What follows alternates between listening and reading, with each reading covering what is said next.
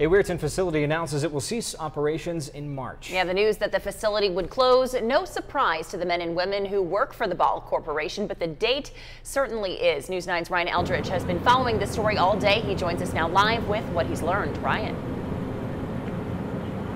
Well, look, we don't want to deceive anybody and make it seem as though this story is completely out of left field. After all, we knew that this was coming when the announcement was first made back in February of 2016. We just didn't know exactly when it would happen, and we learned that this morning when employees received a letter from the Ball Corporation saying that they would cease operations here in Weirton as of March 31st of 2017. For many of the employees who have worked here for years, that came as a surprise, and we got that confirmed with company officials several hours later. Now, I did get a chance to speak with employees as they came out to leave for the night around 3 o'clock, and although they're not really shocked, they're still saddened that it's all coming to an end.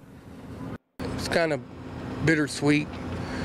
Everybody's kind of wanting to know when it was going to happen. We were all in the dark for almost a year on when it would go down.